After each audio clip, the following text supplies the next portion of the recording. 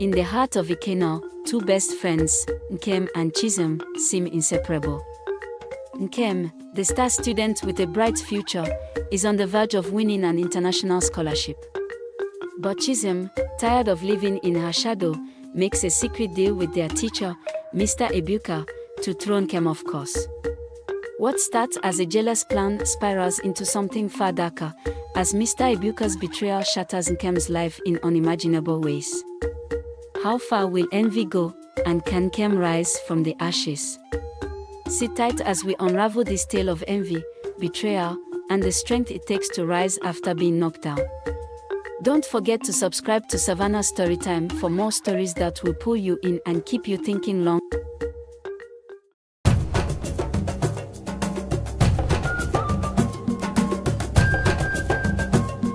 In the bustling town of Ikena, the sun had just started to creep through the hazy clouds, casting a golden hue over the school grounds of Ikena High. The day was like any other, full of noise, chatter, and the usual drama that came with students in their last year of secondary school. In the middle of this chaos, seated beside each other at the far corner of the classroom, were Nkem and Chisholm, two inseparable best friends. Nkem, slender and tall, with a sharp, glowing face that seemed to radiate intelligence, was the star student of Ikena High. She was always focused, driven, and ambitious. Her uniform, though a little old, was always neat, her hair braided into two tidy cornrows. She had a sparkle in her eye, especially today. You could tell she had some big news she was dying to share. Beside her, Chisholm, round-faced, full-bodied, and effortlessly stylish, sat looking through the classroom window. Chisholm was beautiful, no doubt about it, with smooth caramel skin and lips that were always glossed to perfection.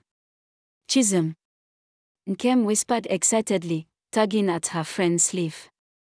You won't believe it, I'm taking that exam. The one for the international scholarship I told you about.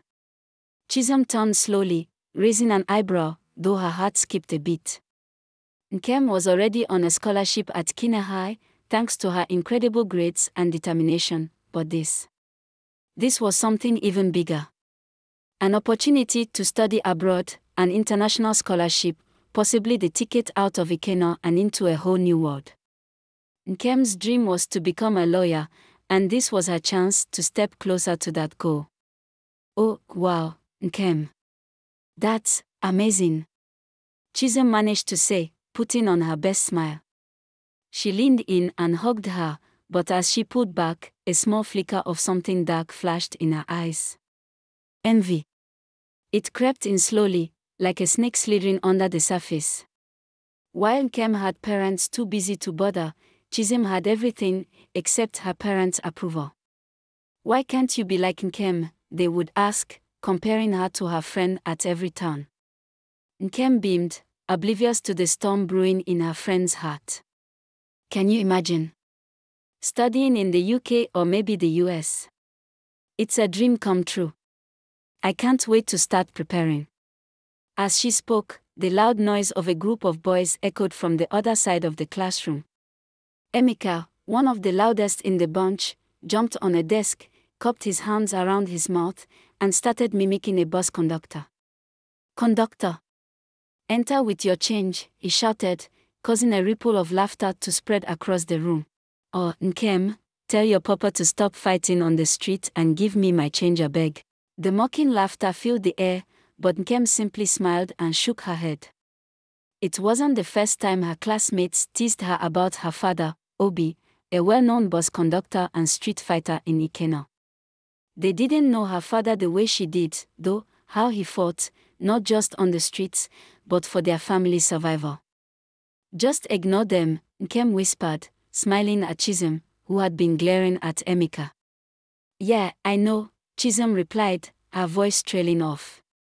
The bell rang, signaling the end of break, and the classroom burst into motion as students returned to their seats. Nkem went on about her plans, talking about her study schedule and how she would balance preparing for the international exam alongside her schoolwork. Meanwhile, Chisholm listened in silence, her mind whirling with thoughts, her smile becoming harder to maintain. The sun had dipped below the horizon, casting a warm glow over the grand two-story house where Chisholm lived with her parents. It was the kind of house that screamed wealth, with its marble floors, polished wooden furniture, and perfectly placed chandeliers that reflected off the glossy surfaces.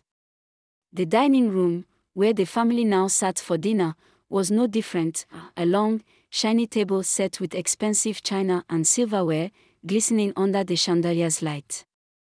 But despite the lavish surroundings, tension hung thick in the air, especially for Chisholm. Chisholm's father, Chief Okeke, sat at the head of the table, his tall frame dominating the room. He was a man of few words, but when he spoke, his deep voice had the power to either command respect or send a shiver down your spine.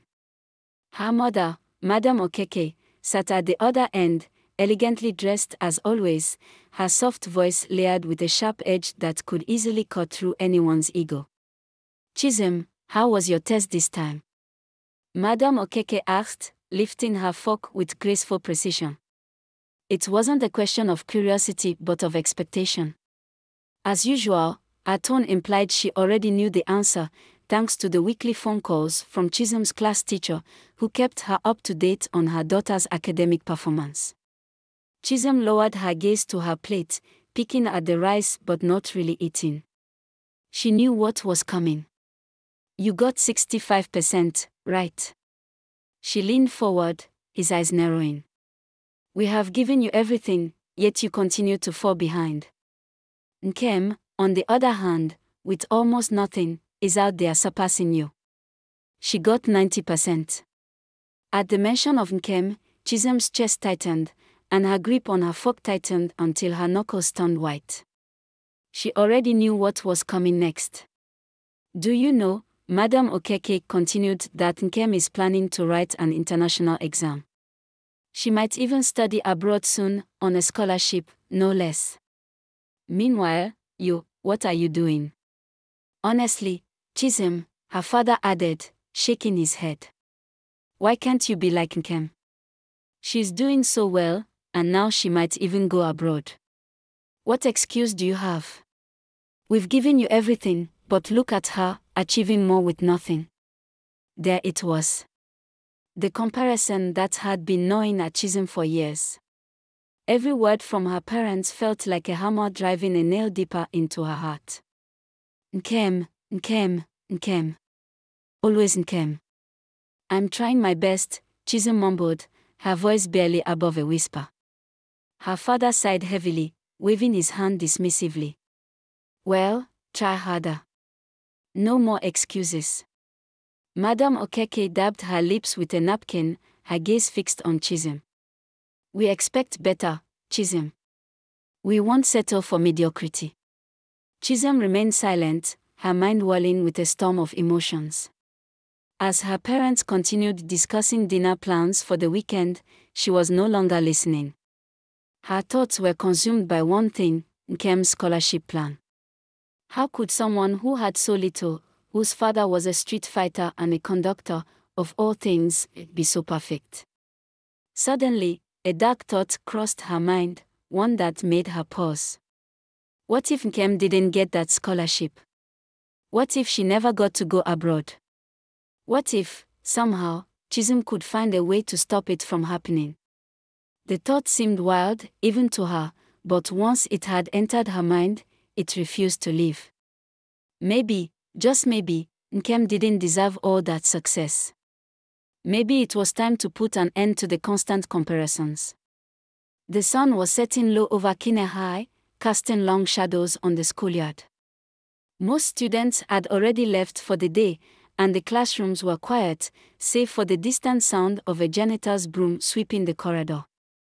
Inside one of the empty classrooms, Chisholm stood by the window, nervously glancing at the fading light as she waited. Her mind was racing, a swirl of emotions and half-formed plans. She had noticed something about Mr. Ebuka, their strict yet charismatic teacher. He had a way with students, an odd influence, one that bordered on manipulation. And today, Chisholm was ready to use that influence to her advantage. It wasn't long before the door creaked open, and Mr. Ebuka entered, a stack of papers under his arm. Chisholm, what are you still doing here? Mr. Ibuka asked, raising an eyebrow as he set the papers on his desk. His voice, usually firm in the classroom, now carried a tone of curiosity. Chisholm's palms were sweaty as she turned to face him, her heart beating faster.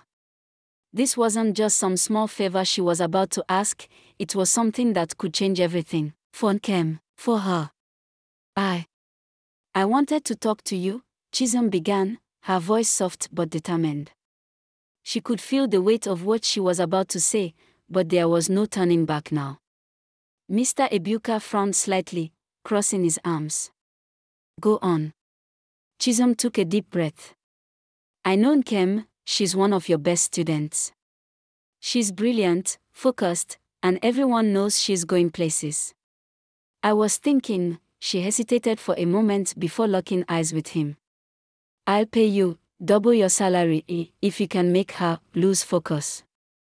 Just enough to distract her, you know.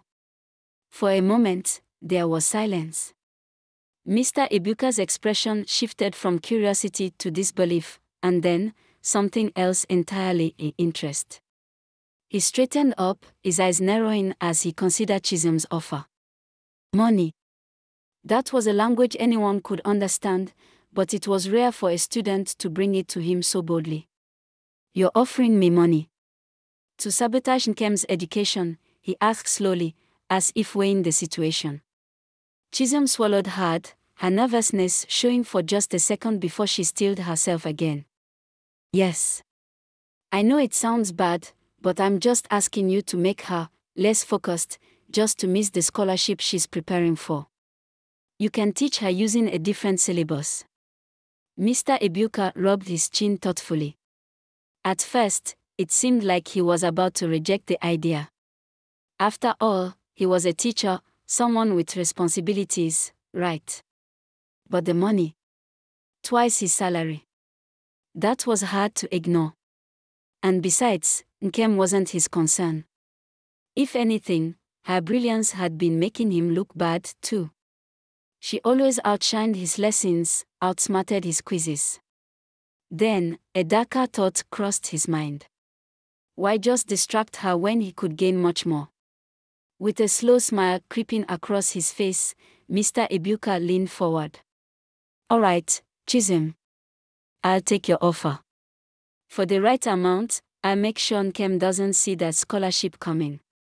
But he paused for effect, letting his words sink in. Don't worry about how I do it. Just make sure you have the money before the weekend. Chisholm felt a wave of relief wash over her. I'll have it. Twice your salary, I promise. But what Chisholm didn't know, what she couldn't have known, was that Mr. Ibuka wasn't just thinking of a simple distraction. Oh no, he had something far more sinister in mind. Something that would destroy Nkem's life in ways Chisholm hadn't even imagined. As Mr. Ibuka gathered his papers and gave Chisholm one last nod before leaving the classroom, she let out a deep breath. She had done it. Her plan was in motion. Now, all she had to do was wait and watch Nkem's life unravel, never realizing that the price she was paying would come at a cost far greater than money. The sun had long dipped below the horizon, leaving the modest streets of Ikena covered in a dim glow from flickering street lamps. Inside a small, humble apartment at the edge of town, Nkem sat at a wooden table, her textbook sprawled in front of her. The dim light from the single bulb above flickered as if struggling, just like Nkem was. Her hand rested on her forehead, eyes squinting at the words in her book, but they bled together. The pressure was mounting. Her mother, Nkem, had left for her shift at the hotel hours ago, and her father, Obi, would be on the streets until late, earning what little money he could as a bus conductor and sometimes brawling in underground street fights. It was always the same, she was alone, trying to balance the weight of her household duties with the enormous task of preparing for the international scholarship exam. No one at home asked how she was doing, not because they didn't care, but because life had simply swallowed them up. It wasn't just local competition anymore, it was global, and she had no one to turn to for help. Just as the thought of quitting crept into her mind, a knock echoed at the door. It was Mr. Ebuka, standing in the doorway with his usual forced smile. He was the last person Nkem expected to see here, especially at this hour. "Oh, Nkem," he said, looking around the humble apartment, his eyes scanning the cracks in the walls and the simple furnishings. "You're still studying, eh? You're very serious?" Nkem nodded, pushing back the weight of exhaustion. "Yes, sir. I have to." Mr. Ebuka stepped closer, his voice lowering as if he were offering her a secret. "I know how hard you're working. You're smart, but this international exam, it's tough. Very tough. Why don't you let me help you?" Nkem blinked, surprised by his offer. "Help me? I can't afford a tutor, sir. My parents." Mr. Ebuka waved his hand dismissively. No, don't worry about money.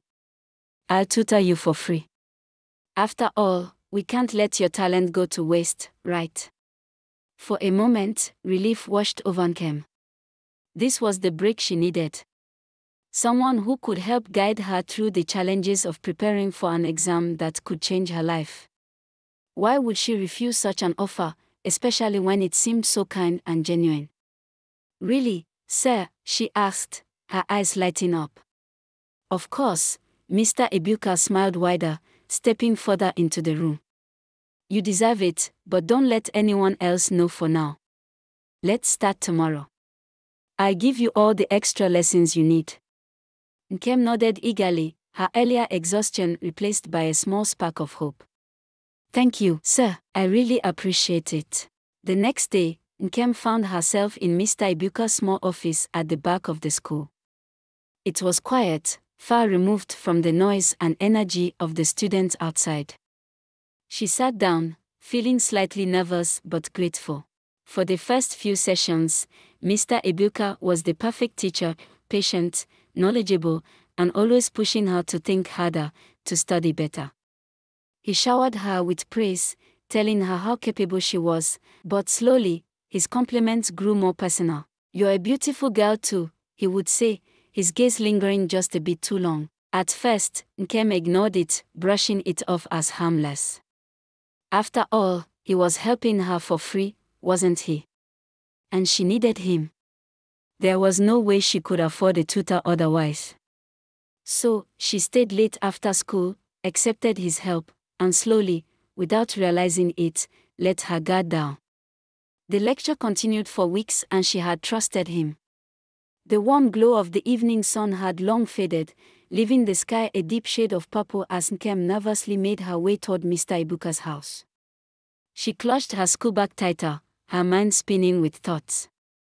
"He said it's just extra tutoring," she reassured herself. Mr. Ebuka had always been kind, hadn't he? Besides, with her parents never around, who else could help her prepare for this crucial exam? But something didn't feel right. When she reached the small, dimly lit house, Mr. Ebuka greeted her with his usual, charming smile. "Come in, Nkem," he said, his voice smooth and reassuring. Nkem hesitated at the door, her instinct screaming to leave, but her desire to succeed kept her rooted in place. She stepped inside, and with that, the line between teacher and student was crossed. The evening blurred into something Nkem couldn't fully comprehend. Mr. Ebuka, who she once trusted as her mentor, became someone else entirely, someone who saw her vulnerability as an opportunity. He manipulated her with gentle words, making her believe that he was the only one who could help her, and in her confusion and fear, she found herself caught in his web.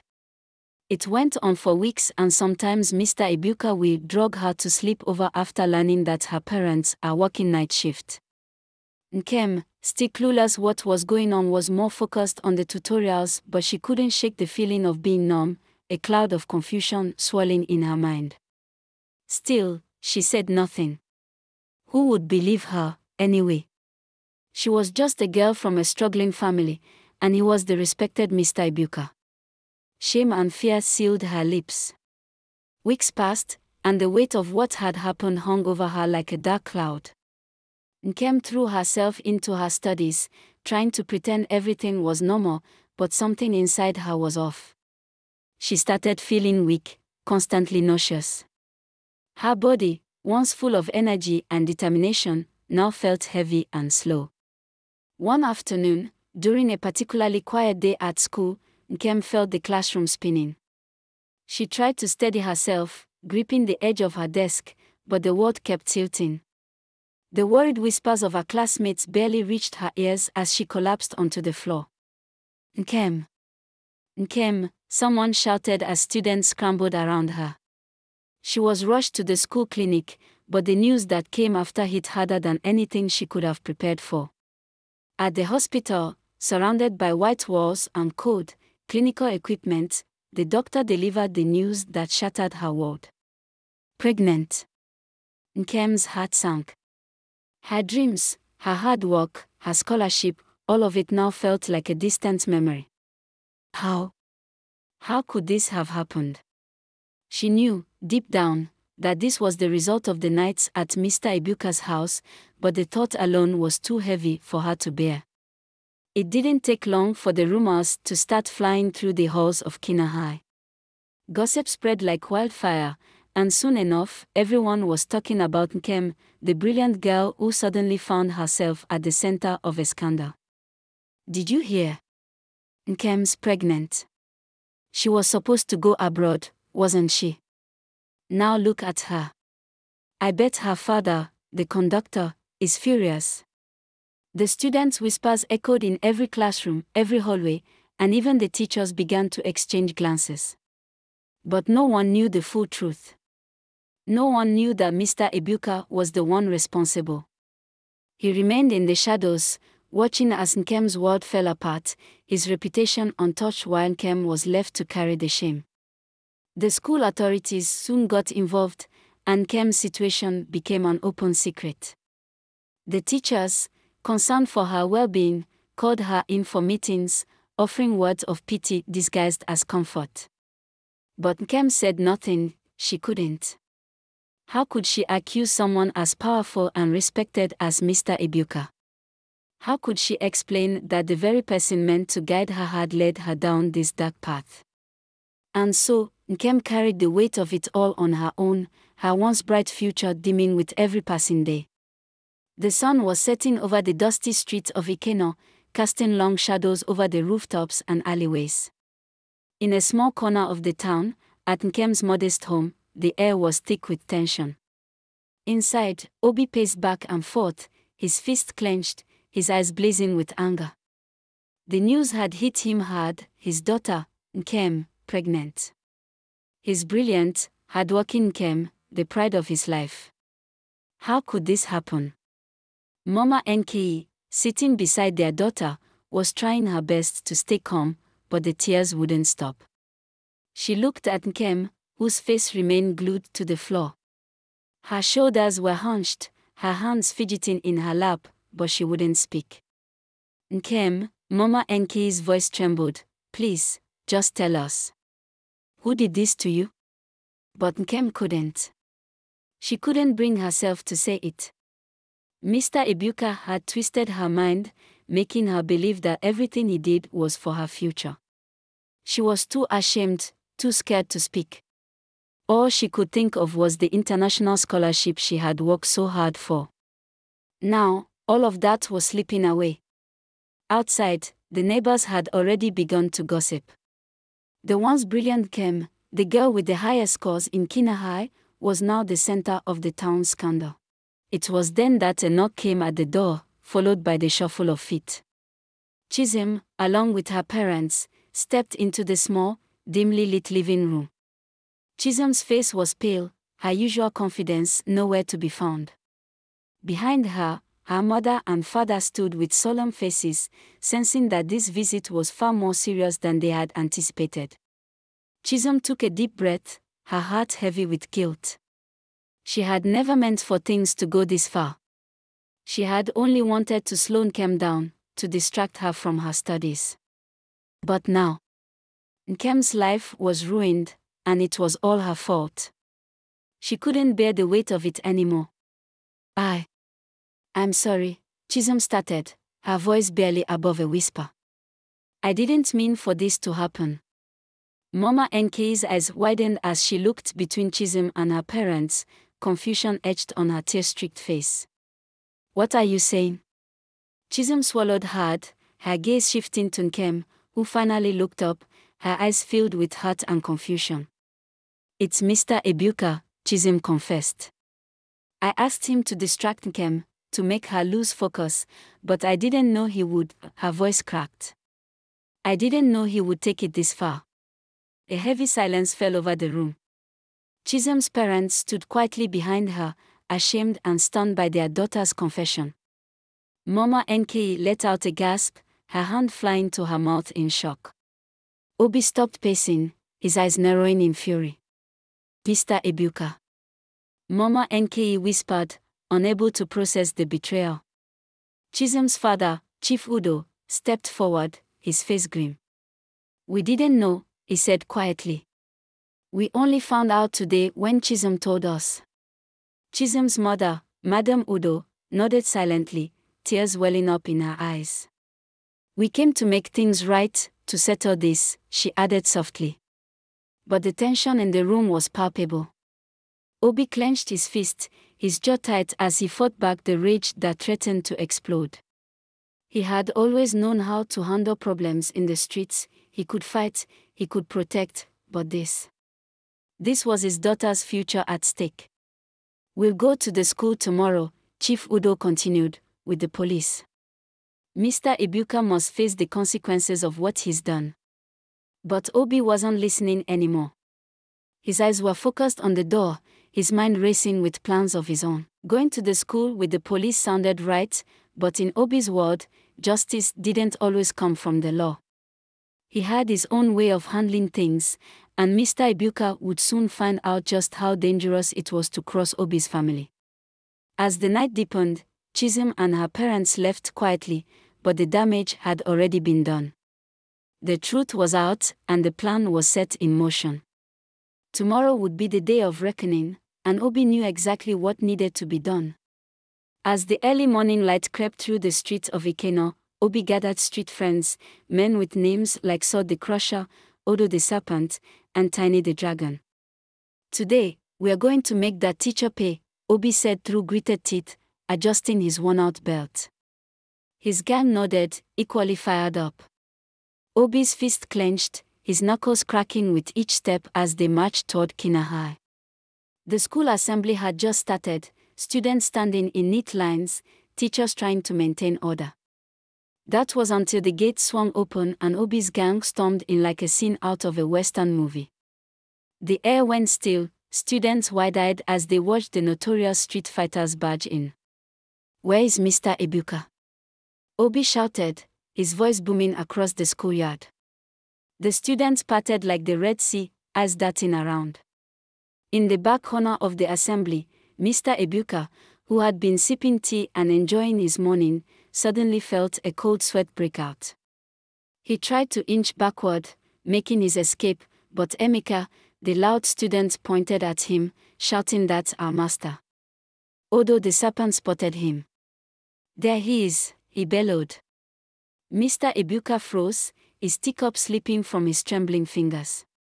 Tiny, in all his towering bulk, grabbed him by the collar and dragged him to the center of the assembly ground where Obi was waiting, fist ready. Obi, seething with rage, stared down at the now terrified teacher. "You ruined my daughter's life," he growled. "You think you can get away with that?" "I didn't mean to." Mr. Ebuka squeaked, but before he could say more, Obi's fist shot out, landing squarely in his stomach.